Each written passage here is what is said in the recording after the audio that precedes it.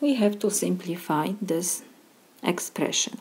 We have in parentheses different terms, and we have negative sign before the second parenthesis. So first we will take down the parentheses. In the first parenthesis we cannot do anything, every term is different, so we have to just copy everything. B minus 5b squared plus 3ab squared. Because we have negative sign before the parentheses, so we have to change the sign every expression in parentheses.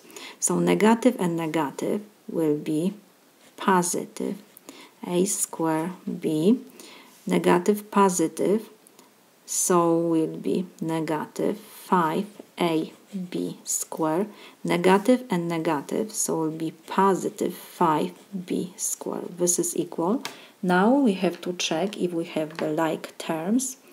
What we have here, a squared b, what else? We have negative 5b squared and positive 5b squared, so we can reduce these two terms. And what else? We have 3ab squared and negative 5ab squared. So now we can combine the like terms, a squared b and a squared b. Here is like invisible 1. 1 plus 1 give me 2. And the rest we have to just copy a squared b. We have two terms, a squared b.